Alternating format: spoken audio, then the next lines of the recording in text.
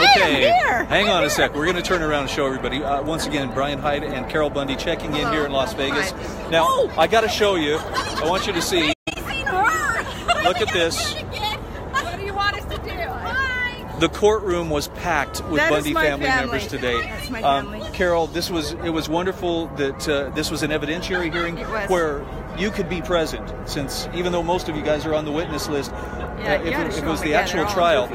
Okay, I mean, look at my goofy family. Look at them all. They were very happy to be here. Now, it was kind of a mixed day in the courtroom, and I know you guys came here with high hopes, maybe expecting that a dismissal would happen. That didn't happen, but my understanding is, in the end, you won. In the standpoint that the judge, she didn't grant the dismissal, but she did compel the FBI to bring forth information. She compelled Myrie, the FBI, and any other information that might be found in discovery that might be found that is not in discovery, that they are to bring it, and they have till noon on Saturday to have it. They complained about that. They said, no, we've given everything we have. We need it. But you know what? The truth is always easy to tell. Yeah. And that's our message today. Just tell the truth. Okay.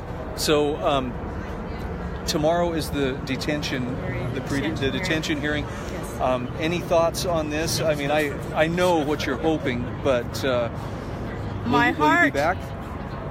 My heart wants him home. My heart wants my family home. It's in the Lord's hands, and His will be done, and I accept that, whatever it is. Fair enough. Now, yeah, we've seen some very unexpected, I'm going to use the word miracles. Some people may call them coincidences. We've seen some very amazing things happen thus far. Yeah, we have. And there's no reason to expect that more couldn't be in the works.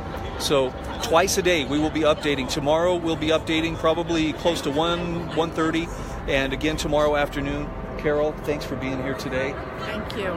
All the best to you and your family. And if you want to go right to the source, this is the place where you do it. It is. It is. And you know, I'm asking you all to still pray.